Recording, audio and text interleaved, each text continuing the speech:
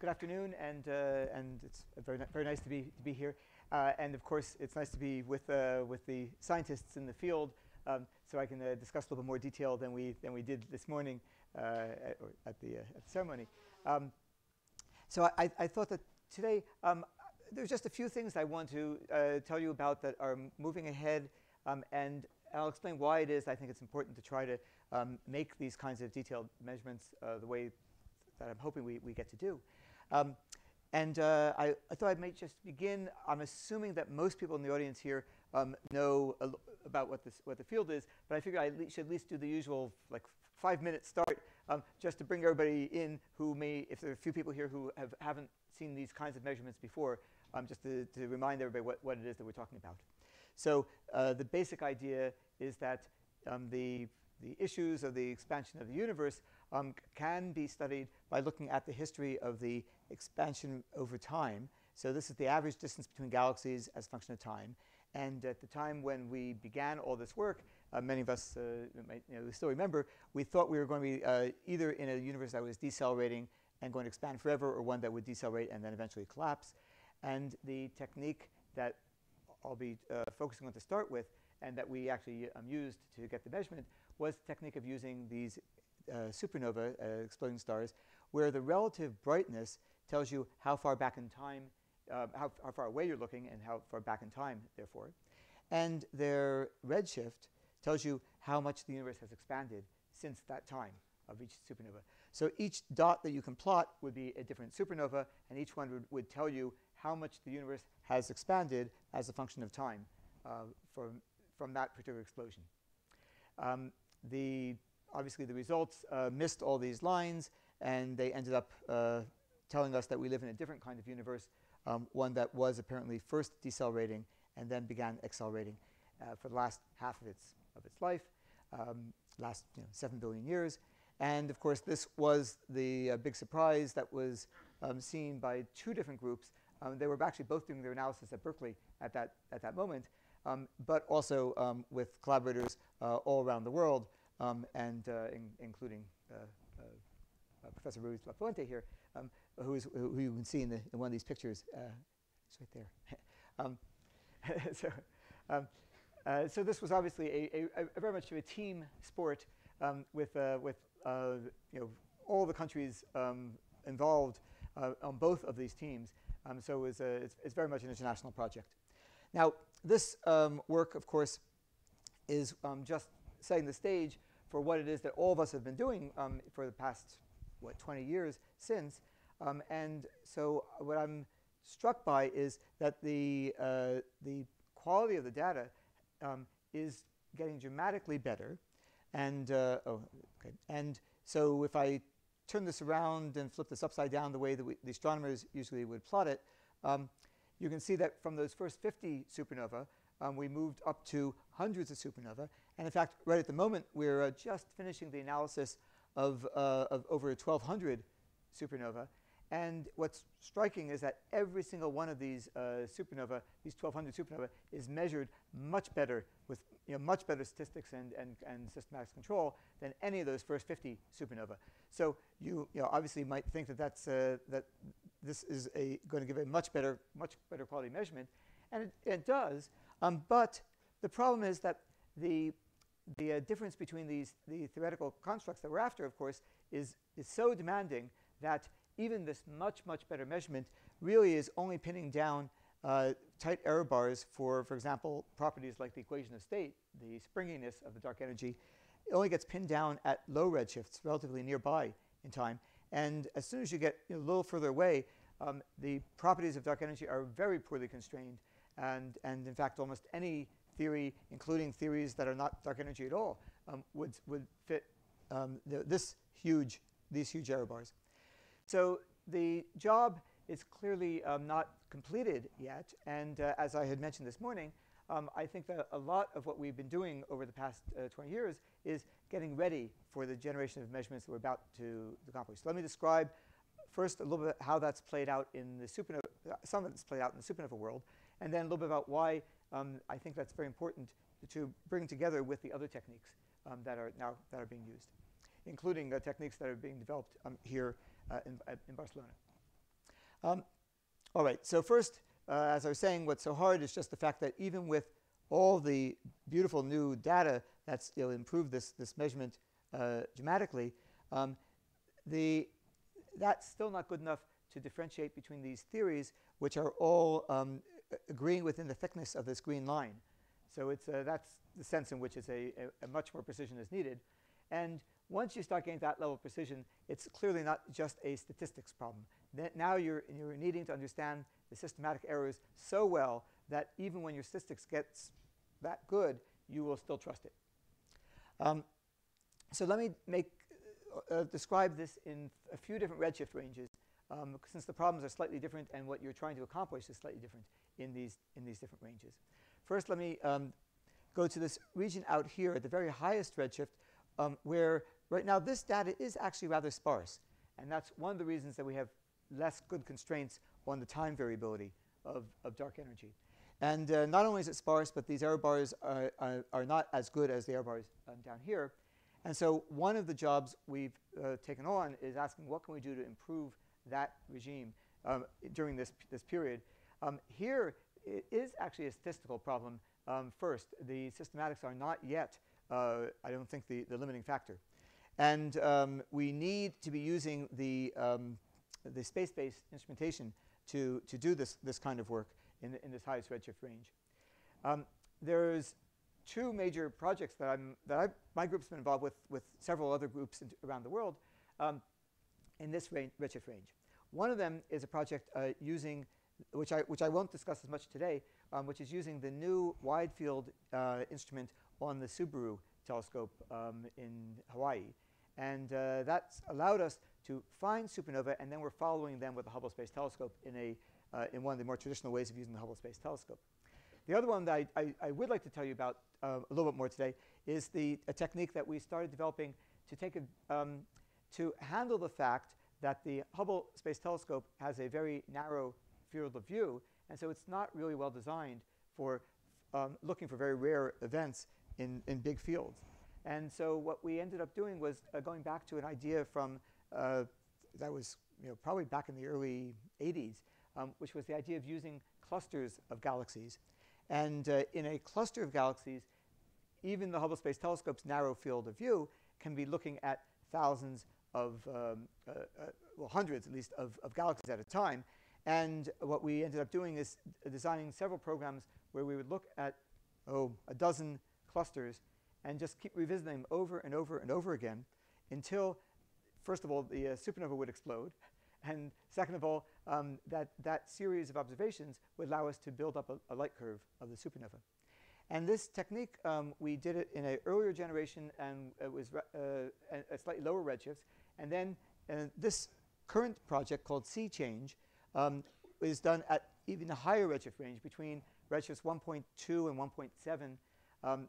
And it's actually been quite successful at finding supernova. So we've by now found about 30, a little more than 30 supernova in this way, and just a blink between the supernova on and supernova off pictures, so to give you a sense for what this data looks like from the Hubble Space Telescope.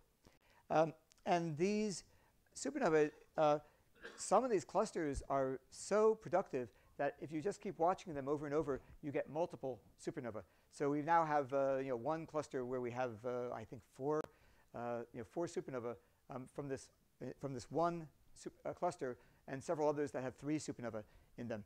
So a challenge for the listener is we're trying to think, is there anything fun you could do because you happen to know that you have all these, a whole series of supernova in the same cluster, which is kind of a fun question. But for the purposes of the cosmology, of course, wherever they are, it's helpful in beating down the statistics on the measurement of the expansion of the universe. And because you come back and visit over and over and over again on these same cluster, these fields, you end up getting beautiful light curves, much nicer than even much nicer than we had seen in the old days at redshifts of 0.3, and now we're getting these amazing light curves at redshifts 1.5 and 1.7 and and so we're building up this kind of data set, and so we now have, of those 30 some odd supernovae that we discovered, 25 of them have very nice light curves, and we have evidence for what their redshift is. And so we're about to put 25 new supernovae onto this range of the Hubble diagram. But one thing that we consider to be very important in doing this kind of work, which we've been pushing very hard, and I think a lot of the cosmology community is now adopting, is that we do these kinds of analysis with a blind analysis technique, so that you want to make sure that you don't let yourself see the answer while you're testing all your software for bugs, while you're looking for problems in your scientific reduction techniques. And I've come to think that this is very important. I'll come back to this again later, because I think we definitely see evidence that when people do not blind the analysis, they end up getting, hunting for their mistakes up to the point they get a result that they expect, and then they stop hunting for the mistakes and publish. And so I believe that you tend to get results that are looking like what you expect, rather than that would show you any surprises in the world. So right now, we're in the very final stages with this, this new data set of 25 supernovae. And all I can show you is where they will be on this Hubble diagram if it happens to be the case that they agree perfectly with the standard model that we have so far. But we don't know if this is where they will be. So this is what they would look like if they come in. As you can see, it's actually a very rich data set with error bars that are now getting competitive with the error bars at the lower redshift. And so we think that that is going to help us constrain this, this shift in the equation of state, or the possibility of a shift of the equation of state over time. And just to give you a sense of the kind of urgency of these kinds of problems,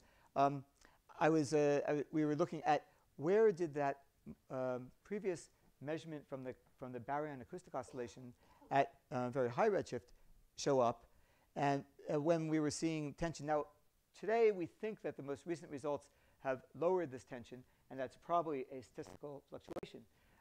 But if you get results that are so far away from a standard lambda CDM as this, you need at least two methods to be able to trust them. And it seems to me that in the end of the day, it doesn't make any sense to make measurements that you would not trust if you got a surprise, because then you'll only trust it if you get what you expect. And obviously that's not science. So, so we're quite excited to see what this new data set, that sea change, will look like. Will it turn out to be here, or will it turn out to be somewhere surprising? And we're expecting that we should know actually within just now a matter of weeks or a month or so that we'll be ready to unblind this data set. So stay tuned on this one. Now, those supernovae that I was just describing, because this population that I was showing you here is so sparse, this result, I think, is still something where we're not yet systematics limited in the measurement errors. But all the rest of the redshift range, now the statistics are so good that the real question is, how do we know that we're not just seeing some drift in the behavior of the supernova, the dust, or the ways in which you've controlled your photometry? And so the real focus, I think, for a lot of these last 10, 15 years has been on asking, what can we do to take the supernova technique and make it trustworthy at these amazingly precise levels? So this actually has been one of the things that we focused on, using what we call the Nearby Supernova Factory. This is another international collaboration, particularly with French partners, using the 2.2 meter telescope at the University of Hawaii. And the idea there is that we designed and built an unusual pixelated spectrograph.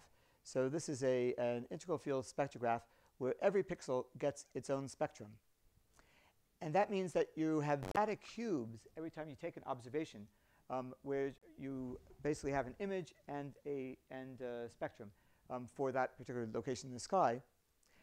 We designed this to be always mounted on the telescope, so it could be just switched over and pointed, and we run it essentially remotely, every 2 or 3 nights in the year.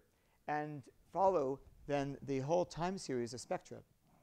The advantages of having this kind of spectral cube are particularly important for supernova, because supernova spectra are easy to confuse with the spectrum of the galaxy that it's in, the host galaxy.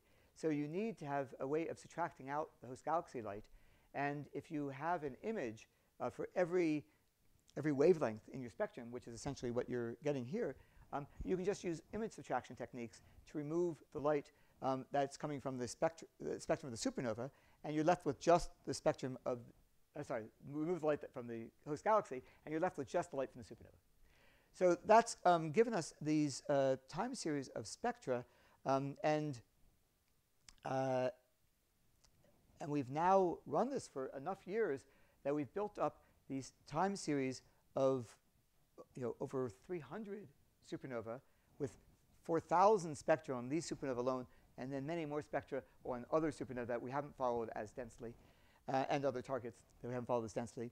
And we're now getting to the point where we're mining this data set and working to make sure that it's every point and every spectrum is calibrated so well that you can treat the integral of any wavelength range as if it were a photometry point, as if it were measured with a filter.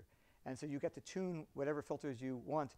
You can just make up synthetically, and you can even place them at whatever redshift you want, since you actually have the full spectrophotometric data set. So that's been the real aim and the goal of this work. This work is also now just concluding. We finished all the observations, and the final steps of checking all of the nonlinearities and all of the calibration across wavelengths is now in its final months, and we think, and we've already started getting interesting results coming out of it. So let me describe at least some of those results at this stage. First, I'll just remind you that as you watch a supernova evolve, if you're getting this dense a series of spectra, you can see the features appearing and reaching peak brightness, and then some of the features start to fade away, others stay fairly high, and you're getting this very complex time evolution of the spectrum of the supernova. So what does that time evolution represent? Well, if you think about it, let me, which order I want to do this in. So we get these time evolution of the spectra, one after another, and what that represents is something of a CAT scan through the supernova, because as the supernova explodes, the outer layers are opaque first, and you see those first. They expand, they become transparent, and you see a little deeper in. Those layers expand, become transparent, you see deeper in. So if you're able to watch this entire time series of spectra, you're essentially getting to do a scan of all of the material at every level in this ball of exploding gas. And we see that as a very important tool to be able to compare one supernova to another, because it means it's very hard for a supernova to behave, to have some other physical process happening in it compared to another one if it matches perfectly throughout the whole bowl of gas.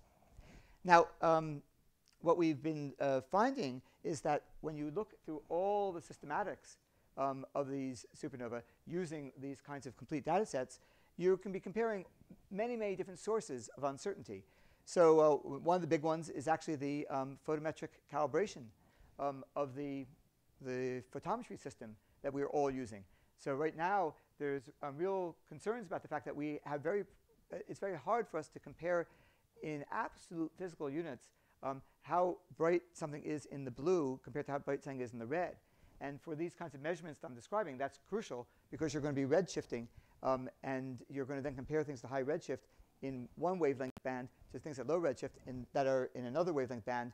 And so you have to have that cross-calibration right. You'll see things like Milky Way extinction becomes important for that same reason, that you'll be looking through Milky Way in the parts of the wavelength regions at high redshift where it actually comes through dust very easily, whereas at low redshifts, you're looking on the bluer side, and it doesn't come through as easily. So you really have to have known you have to know the Milky Way dust extinction story very well.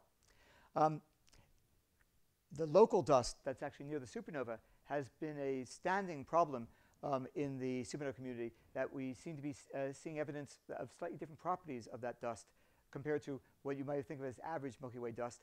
And if that's true, then you really have to worry about the possibility that there's a drift in the properties of the dust over time as you look back in time.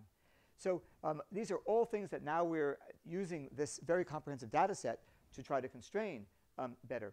But what's interesting is that when we've started comparing these effects to the effects of a population drift in the differences among the supernova spectra themselves, the intrinsic spectral shapes, that's the one that's, these are actually all on the same scale. And so these are much steeper runouts and of much bigger concern for a systematic error property than the ones that I began with, which are the ones that most people usually think about when they discuss supernova systematics.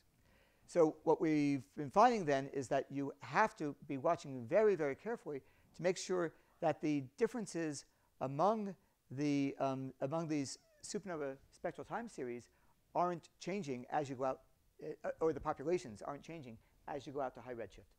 And let me focus your eye a little bit on a few of these just to give you a sense that they are different. Not every supernova of these type 1a supernova is the same. So for example, if you look at near this peak here, you can see that this supernova appearance is very different from this supernova appearance. And both of them look different from this one over here. And those are big enough differences that they can become the dominant source of systematic uncertainty if you have a population of supernovae that are predominantly this kind at low redshift, and then predominantly this kind or this kind at high redshift. So that's why it's so important to be able to make sure that you're looking at the same objects at high redshift and low redshift. Now, what I haven't emphasized before was that these plots are not only showing you the differences among supernova, but they're also showing you that there are, in fact, matching supernova, ones that are actually very close to each other. And in particular, each of these plots shows not just one supernova, but a pair of supernova that do match. So here, there's a green time series and a black time series drawn on top of each other. I don't know whether you can tell that from beyond the first few rows. But they're such good matches that it's hard to tell. And so those two supernova really are apparently an entire ball of gas over this entire time series that is showing all the same behavior, and those are the ones that you want to use to compare at high redshift and low redshift. So you don't want to compare these to these, but you do want to compare the black to the green, or here there's a black, you compare it to the red, here there's a blue and a black one that are right on top of each other. And so we have what we call twin supernova, supernova that are behaving the same all the way through this expanding atmosphere. And so this, I think, is one of the crucial ingredients now that will allow us to use supernova at this level of precision that we haven't tried before. To give you a sense of what difference that makes, if you have really well-matched twins, the dispersion between supernova is now down at the 8% in magnitude, which is 4% in brightness level, whereas it's at least double that if you look at things that are not twins, like the green compared to the red one I showed you on the previous graph. So, so this is, I think, a relatively important effect. Now, statistically, it's helpful because if you use something that has tighter dispersion, then you can use, if it's twice as good dispersion, you can use 4 times fewer supernova to make the same measurement, or you get twice as strong a measurement with the same number. But what's more important, I think, than the statistics is the systematics, the fact that this is one of the only ways we know to ensure that the supernova population isn't drifting on us as you go out to high redshift. Now, one of the places that this has become we recognize that there is something that has to be watched for this kind of drift, came out from these studies of how the supernova residual on the Hubble diagram went as a function of the host galaxy's behavior. And for example, host galaxy mass is one that's seen as a very big indicator of the supernova brightness.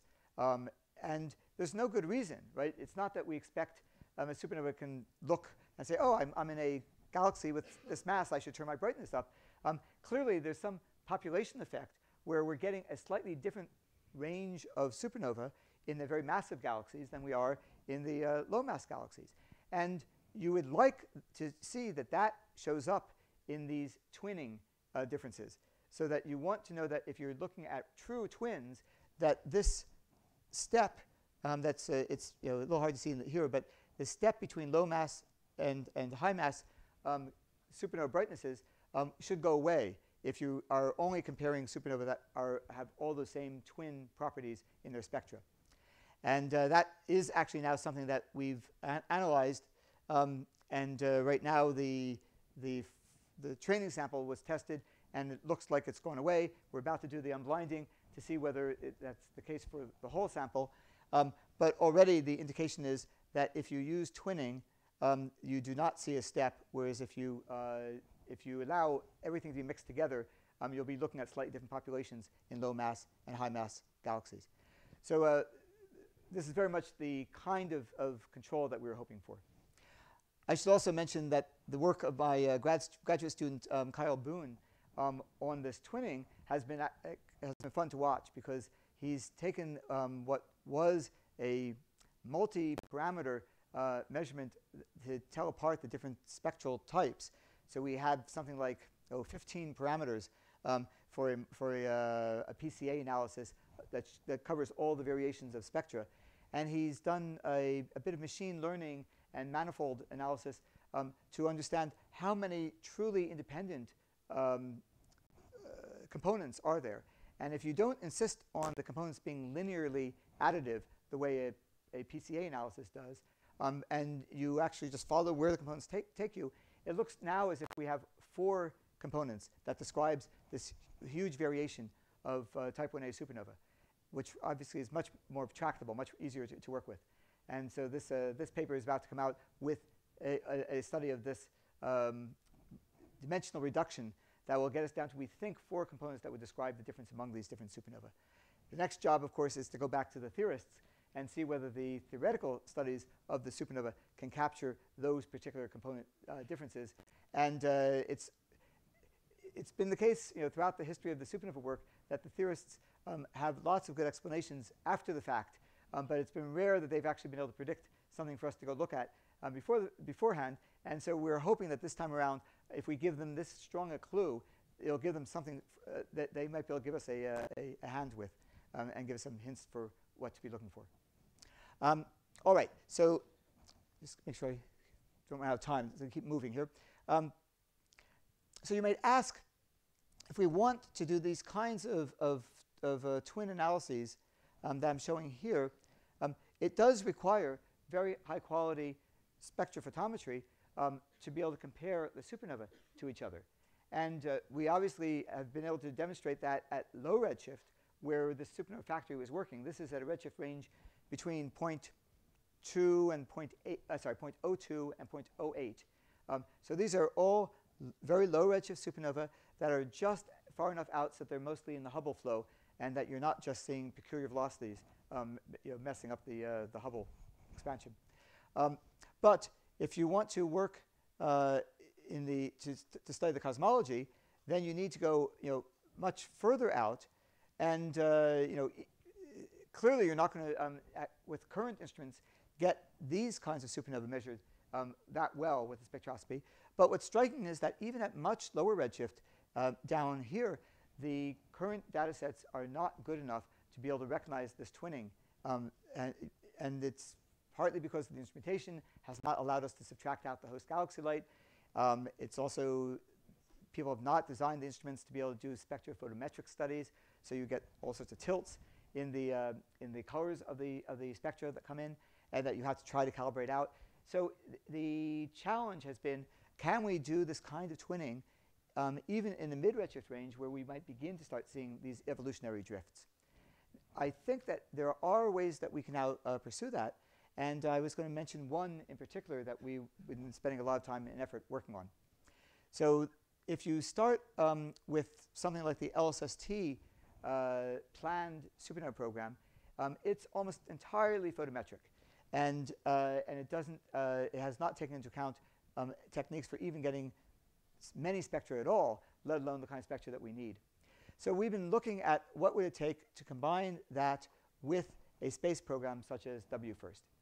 And we were able to show, and this is actually work that came out of some things that many people here in Barcelona who were involved with back in the early days when we were developing the previous generation of the same satellite, the SNAP satellite, where we were realizing that you can put in these wide field instruments a small integral field unit spectrograph, and just using a small, and that's another one of these forms of these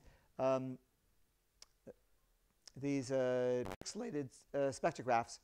In this case, it's using image slicing technology, and with just a small shoebox-sized spectrograph added to this kind of telescope, you're able to get spectra which are certainly good enough to be able to do the sorts of twin analysis that I was showing you. So we've now gone and we've designed these spectrographs. We've done the simulations of what the data sets would look like. And then we've actually asked the question of, for the resolution of these spectrographs, how well can we get this kind of twinning? And it turns out that it's a function of the signal to noise. So you can just ask how long do the measurements need to be. And for very reasonable exposure times on that class of, these are 2.4 meter class telescopes that in space, you can actually do the twinning well enough to be training down to the dispersion of about 0.09 magnitudes, as I was showing you with the twinning. So that's very encouraging, because it means that in principle we can go and do that for a big sample of LSST, mid-range supernova. But not only that, but we can even do it for the high redshift supernova that I was just showing you that you can only measure from space, that you can even get this quality of measurement for those as well. So that's the good news. Now, let's see what, yeah. So unfortunately, the bad news is that the politics of doing any large project in space are such that every time you think that you've just gotten everything agreed to and the funding's all there and it's all going to work, something's goes wrong. And the most recent thing that's gone wrong on this work is that this is such a small, standalone, inexpensive piece in the whole system that it was a natural, obvious one for a foreign partner to take ownership of. And so the Canadians said they wanted to build that piece. And then last year, when the President Trump's budget came out, he does lots of things in that particular budget that Congress then proceeds to ignore. And in the United States, that's kind of known. And so people don't take it too seriously that Trump's budget canceled the entire space project, this entire WFIRST project. But nobody thought that that was actually going to make any difference, except the Canadians, who had their budget released the following week. And so it was just too embarrassing for them to have a huge, big splash about their budget item, paying for this new instrument on this great telescope that just a week before was in the news being canceled. So it ended up not being in the Canadian budget. And then, of course, just 3 weeks later, Congress passed their bills and said, OK, we're ignoring that. WFIRST is fine. It's still going ahead. But by then, Canada didn't have it in the budget. It would take another whole year for it to get back into a Canadian budget. And NASA says, oh, too late. We have to keep moving. And so I've been spending some time trying to figure out what can we do to recover these capabilities. And so at the moment, it's very unclear whether what's going to happen with this. It may be that we'll have to actually go to the next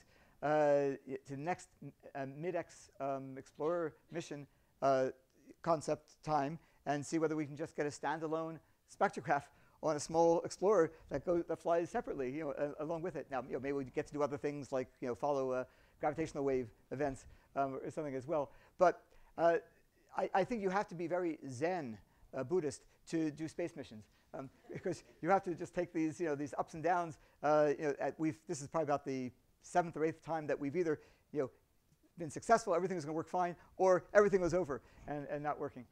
So we'll see what happens. But I brought this up actually for another reason, because I think it's really important to ask what kinds of projects, and this is the main thing I want to finish with, which is what kinds of projects is it worth doing when you're doing these very ambitious next generation experiments. And of course, for this particular measurement, we don't have that many different techniques to use. We have this supernova technique. Move back where we were before. We have the supernova technique, of course, which uses a standard candle measurement from local supernova and goes back in time comparing it to more and more distant supernova. We have the BAO, the Baryon acoustic oscillation technique, that takes the hot and cold spots in the nearby universe and goes forward in time. In fact, let me just and then we have perhaps weak lensing and maybe cluster counting as our other techniques. So there aren't that many techniques in play. And so when you're trying to make a very difficult measurement, you really need all of those techniques to stand on their own 2 feet, because you're going to need to trust each one of them to compare against the others. They can't all just lean about, well, this is a poor measurement and this is a poor measurement, but maybe the 2 poor measurements makes a good measurement. That won't work. So just to remind, once more, let me step back just for those people who might be joining us who are not involved in cosmology, and just explain one of the other techniques just a little bit more detail. This is the baryon acoustic oscillation technique. It's called BAO. And the basic idea is that these satellite projects that are looking at the glow left over from the cosmic microwave background shows us the patterns of slightly hotter and slightly colder spots on the sky. Those represent slightly more dense and slightly less dense in the early primordial soup of the universe before things separated enough to start becoming galaxies and stars. But the places where there was more density is where the galaxies and stars would preferentially form. So if you can look at the typical scale of distances between the hot and the cold spots at that early time, that is what you then track to later time as a standard ruler to the typical distances between where the galaxies and clusterings of structure occur in later universe. And that's the essence of how you can go from a structure scale in the past to more recent times using the baryon acoustic oscillation. And it's been very successful. There are people here in the room who've been involved in these projects, the BOSS project and the current eBOSS project, that have been remarkably giving these remarkable data points at redshifts like 0.57, 0.23, showing these kinds of features. And now we're on from the current generations, which include eBOSS, where you look at every galaxy by plugging a fiber into a plug plate by hand, to about to be using the next generation, where a robotic positioner allows you to look at thousands every time you move the telescope of these galaxies. So we're actually very much looking forward to this next generation, where the data points from, instead of being just a few of these points that we have so far from the baryon acoustic oscillation compared to the supernova, will be these amazingly tiny points that we're expecting from this project called DESI with the robotic positioner. All right, so that's the end of my little side digression for those who aren't already working in that field that are here. And this series, I think, is one of the things that Barcelona has been involved with as well. So you may have been hearing these talks from others as also. So with okay, let me just go back for 1 second, back to here again. So so that was a sense in which supernova go forward. Go backward in time from recent examples where you know their brightness, and baryon acoustic oscillation takes you forward in time from the early primordial structure to what the structure looks like today. But they overlap each other, and those are the 2 techniques we have, which will tell us about the scale of the universe as a function of time, and they better both be working well for us to be able to compare them. It's not good enough if one's good and the other one's not, because if you see any surprises, you won't know what to make of it. And so that's why I'm arguing that it's so important for each one to be capable of doing a measurement. Similarly, techniques like weak lensing and clusters will also have to be able to be cross-checked very, very well. However, they bring in an extra complication of basically studying what gravity is doing over time to structure in the universe. And so they will ask other questions, and we need to have the supernova and baryon oscillation stand together to ask the questions about scale. So that being the case, it's interesting to look at what's the expected uncertainty that we'll get in the distance scale from the upcoming generation of baryon acoustic oscillation measurements, and then compare it to the supernova measurements. And these are projections that are expected for the techniques like DESI and WFIRST and the Euclid space instrument. This is what Boss was doing. And for comparison, in the overlap region here with supernova, they are both very competitive with each other if you're able to control the systematics using the techniques that I was describing. And so that's the reason I was seeing this as such an important thing to fight for, and why we should keep working on it. And in general, as we design these kinds of projects in the future, that's the kind of comparison I think you want to be doing. You want to be checking that the two different techniques will both be competitively accurate, so that there's a chance that if you see something surprising, you'll be able to trust it. And in fact, I've been trying to point out that something like WFIRST, that's really almost a key philosophical point, that it works that way. There's really no point, it seems to me, in flying a multi-billion-dollar mission that would only be believed if it finds your expected result. So if anything else, you would look at it and say, well, I bet there's something wrong, and I don't have any way to tell, then it's almost not worth doing the project, because all you can find is things that you expected. It's a definition of confirmation bias. All right, so I wanted to make sure I stopped early enough for any discussion and questions. So seems like a good philosophical point to leave you on. And so let me pause there and just reiterate one of the things I had said this morning in the earlier conference, which was it's been such a long haul between the time of the discovery of the dark energy to now, to build all of those instruments and develop these different techniques, BAO, weak lensing, and this next generation of supernova. In some sense, everybody should feel very energized, because we're just about to enter that period in which this new set of data will come in. And I think that there's a pretty good chance that we'll see some surprises. At the time when we saw the first result and we started doing these step-by-step improvements of the measurements, I remember saying to somebody at that point that these steps are going to be really hard, because they will over and over again show the same result that we had before, because none of them are good enough to show any big difference. And so people are going to start assuming that we must know the answer. It must be the simplest maybe cosmological constant answer, just because none of them are powerful enough to show anything different than that. And everybody will have to keep describing what they're doing as a big success. So it'll be hard for people to be patient and recognize the fact that all these big successes are going to, almost guaranteed, show us just that we live in a universe that's likely to be very similar to a cosmological constant universe. And it's now, finally, this next generation, I think, of experiments that we're about to start are the ones that have the first chance of showing us something different. And I'm hoping people stick to their degree of skepticism that we know the answers long enough so we get a chance to see if there's a surprise. And I would think that it's likely. I mean, you don't do a whole new level of precision very often.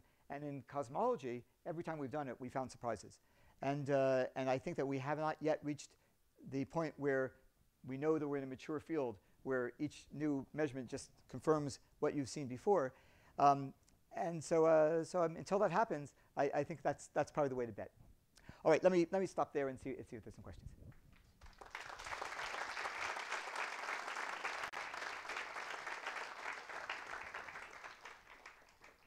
Thank you very much. It was a very interesting talk. I was really surprised by many of the developments that I didn't know about the twinning of supernova and these things that are in the web, but sometimes one doesn't read. And I would like to invite also the people that work in baryon acoustic oscillations in the observational part.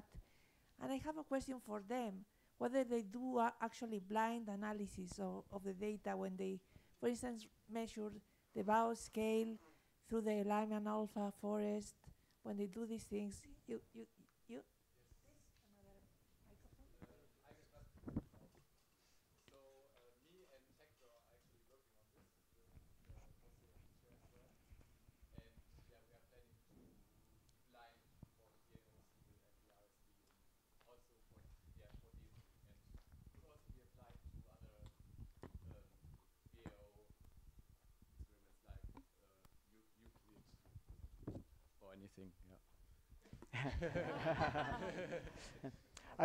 And I was going to say that I think that there's a very interesting discussion. I don't know whether Euclid's having this discussion, but WFIRST, there's a very strong desire to have all of the data become immediately available to everybody all at the same time early on. And it's striking me that I think that as a community we have to think very hard about how do we want to do staged releases of data so that everybody can go through the exercise of blind analysis together and see what the results are, because there's only one universe out there, and if, especially for things like BAO, and where once you've observed the whole sky, you've observed the whole sky, and so you will never be able to ask a question again that requires fresh statistics if you've already unblinded everything at the very beginning. Yes, so the discussions are going on, and it's still not decided whether there should be different steps in blinding for the first year and then second year, third year, fifth year, or if we blind from the beginning using this two-step technique. That maybe I can explain later. Yeah, I'll be curious to hear. Yeah. Okay. You can explain it if you want. Okay, so in short, it's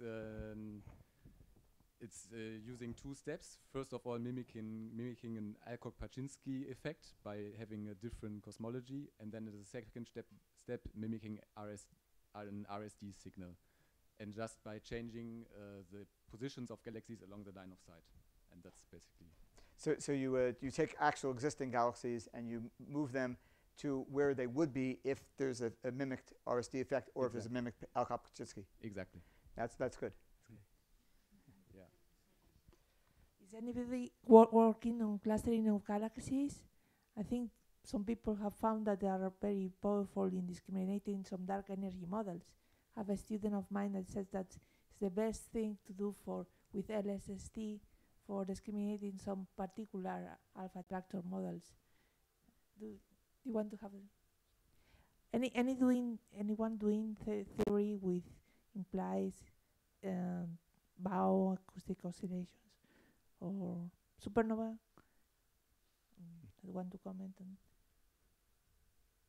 on. One thing I'll just mention on the weak lensing, on the cluster count story, that technique that I was showing you of looking at clusters to find the supernova for sea change ends up also giving you very deep images in the near infrared from WFIRST, and so it allows us our partners to do weak lensing studies of those clusters that actually have SZ measurements as well, with the idea being that you'll be able to do some calibration of the SZ masses.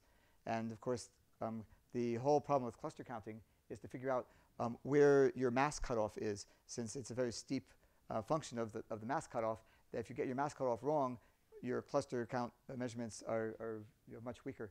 So we're hoping that we'll be able to do a tighter calibration of the masses of these clusters, and that will help us with the cluster count technique. I have plenty of questions for Saul, but other very interesting questions there. Hi. So I had a question about how, if possible, this tuning would be possible to apply it to the very, very close by supernovae, as one, for example, that are observed by the SUS project, because I heard some concern about this two populations thing, Yes. that whether they I think they now using the mass step, but some people they're Yep. saying that they should be using the age step, and it's basically a thing of modeling, and if this could be used, or it's just a matter of that there are not enough numbers. No, I think that it's actually something very important to use for the Hubble constant story. See if I can go back fast enough. One of the differences one of the results from our supernova factory work. Let's see if I can find it. Was that along with the mass step as one of the ways of seeing the difference between the different populations of supernova, it looks like a perhaps even stronger way of doing that is to look at the local star formation rate, and that's actually even a better predictor than the mass of it. And so in principle, these are just measurements that should all be used if you're doing something as critical as the Hubble constant. And right now, it's being inferred in a very weak way just as a population, and we believe that's one of the reasons why I'm concerned about the systematics for the Hubble constant, that we used a different set of mass hosts for the low redshift calibrator compared to the one where the Hubble constant was measured. So no, I absolutely think that that's something that we can do and we should do, and it's just a matter of setting up the observing techniques and being ready as nearby supernova explode, so that we definitely, every one of the future ones is observed this way. And is there a way to measure this age of the host mass in a kind of cheapish way? Because the problem is that, as far as I know, you need H alpha observations, and that's kind of expensive for the. Yeah, no, there are some colors that are from photometry that are not that bad as an indicator, and you can use some space observations as well, but it is possible. So that's one of the things that we're looking at right now.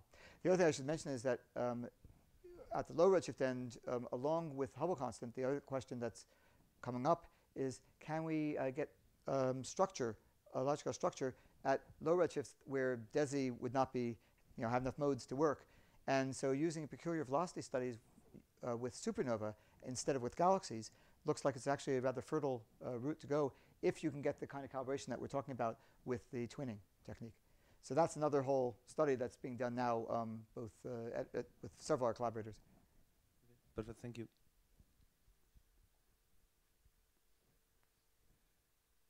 I was thinking of the question of the drift, of population drift, Yes. that came so many years ago again, and people suggested that maybe it was related with the fact that the younger galaxies have more massive progenitors, so they also have more dust.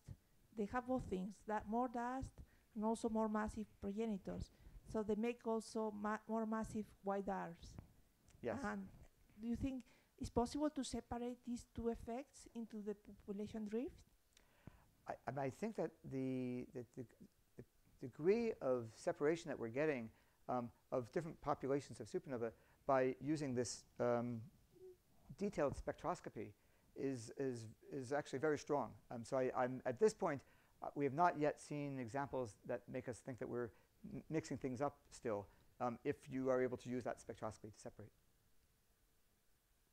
And the whole analysis points to any direction of what can be the theoretical cause, or not yet? Oh, you mean for the what's something. causing the steps and things like that? Not yet, not yet. I mean, mostly because the theory of supernova explosions, as you know, is still isn't at the point where that level of detail of spectroscopy is, the differences between the supernova wouldn't show up in any of the current codes.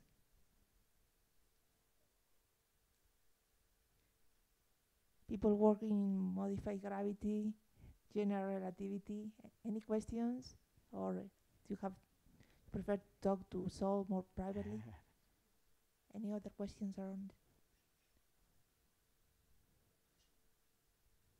Well, if you want, we can move either to the common ICC room, or maybe we stay here and you have the possibility to approach Saul and ask your questions individually. Thank you very much.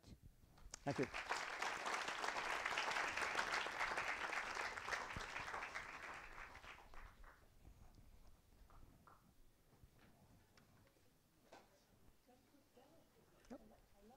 Okay. I wonder whether this will be possible to be done at high resolution. Which the training? It sure looks like it. If we get the spectrograph onto the specimen, then there's no reason why you shouldn't.